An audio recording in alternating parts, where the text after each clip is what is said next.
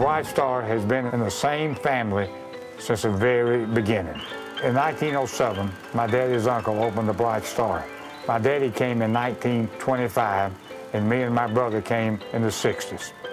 One thing my daddy taught me is to take care of the customers and greet them. Steve, two of the best every day. I've been coming to Bright Star for about 40 years. About 70 years.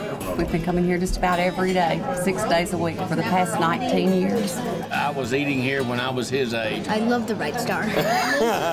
It's just like my home away from home, so I know everybody here. People just look to the Bright Star because they know they can come have a great atmosphere, the service is outstanding, and they can get some good home-cooked food.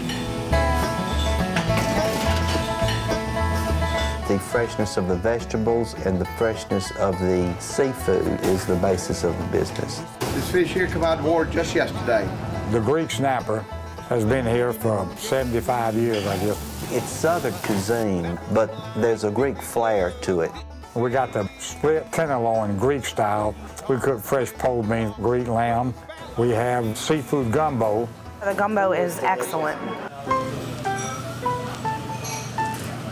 You got to have good employees to have a good restaurant. And I am so proud of these people that have been here so long. I've been here 23 years with the restaurant. I've been here 30 years. It's just a big family. Producing good food and good employees, and what more can you ask for? We're proud that the Bright Star has existed for 103 years. It's been a lot of work, and it's been a lot of great people, and we want it to continue on in the future within the family.